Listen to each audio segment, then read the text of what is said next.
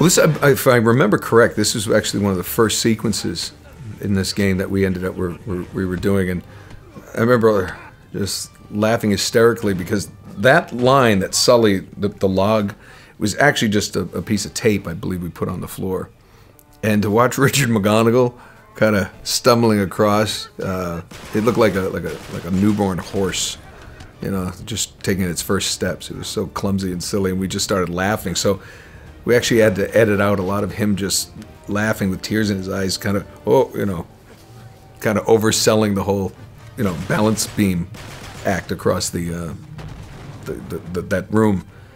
The things that come to mind for things like this are just the ridiculous things that we would say and do. And there's one point in that chateau scene where, when I first get in to let Sully in, I believe, I jump down on a bad guy, you know, and we just started making silly noises, like, you know, just these silly, because I had to actually jump and make that pose. I didn't have to fall that far down, but I had to just do the jump, and then the animators take the jump and then make it longer. So it was just, it's the little things. It's game magic or movie magic, whatever you want to call it. I love that the guy is still shooting. He's hanging out of a plane, but he's still trying to shoot me. Love that guy. And he's dead now. I remember when we were talking about, you know, what the overall, you know, kind of the overview of what this scene was going to be, and we were all just kind of slack-jawed, thinking that's going to be amazing to see. Because what a lot of people don't know is you don't have a lot of, you have no idea what it's going to look like. You know, you're in the suits. It's all on paper. It's in it's in the creative director's head what this is going to look like. They do their best. They may have some artwork and some things to show you. But my biggest memory of this is seeing it for the first time after we had done all the acting for it, and just could not believe that that's what it had come to. So those body movements that you see to get that effect were done by a real actor, you know, a stuntman. And I remember watching it, just thinking, "Thank God I don't have to do that." I remember the first time that I tried to play this with my son, the whole train thing, and it just, yeah, right here, especially with the music came on, yeah. Yeah, it's bringing back a lot of memories because I haven't seen this in a long time. Unlike other games where, you know, like, yeah, we're gonna go kill and get. He just wants to get the hell out of there. So he's running around with Tenzin, who doesn't speak any English. But again, you know, you got to give credit to Naughty Dog and the way these animators and designers and artists I mean, what a great place to. You know, a place that's so cold, but then the colors, you know, in the flags, and just what a great landscape to run around in and interact with. I mean, that at the time, that was the, I think, the top of what a game could look like. I remember that scene where we're underwater.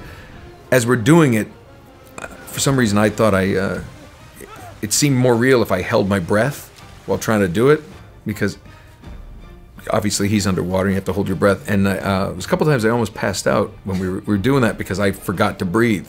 You know, you're trying to get out, and you know, and everyone starts laughing. You know, okay, cut. And I'm like, you know, you can breathe, right? I'm like, yeah, but I don't think it'll feel real. It's like, and I think the fact that I felt that way, and the other actors feel that way when they've done their scenes, it's like you're really playing. It's like being a kid again doing this. It's interesting how it's pieced together, because you have to sit, and they'd be like, you see it cracking, and I'm just going, oh no, no, no, and break. And I just do that, and that's all I have to do, which is then cut, and you're like, kind of seems silly, but, and then they just marry it perfectly to the animated Drake falling, and this thing, okay, run, run, run, and go down, and I remember this big thing lands, and I just went fetal. But there's nothing falling around us. You know, you just have to imagine it. There was an animator named Keith Garrett who went out in the desert in Southern California and with a bunch of the guys, and they filmed running up dunes, walking. How did the feet move? The sand. What are they going to do to make this look real? Visual effects animators were all looking at and he kept running up and down. Then he would roll down and he'd run up again and he'd roll down and he ran up again and he looked like he slipped and he fell and he rolled down and he didn't get up. He had heat stroke. Remember pulling up the you finally find a well, so you think, okay, so as gameplay you're gonna get some water, and it's nothing. There's more sand. I know Last of Us did a lot of exploratory play, and a lot of people enjoyed that. Just checking out the environments, and I think it's a nice nod to all the animators and the artists have done so much work to really get to interact with those kind of things. Helps you get more immersed in the game, and it feels less like just a visual experience. It's more of a overall thing. Again, Naughty Dog gets all the credit because they push the PS3 to its absolute limits. Naughty Dog is going to push the limits, the current limits of the PS4, with this next game as well.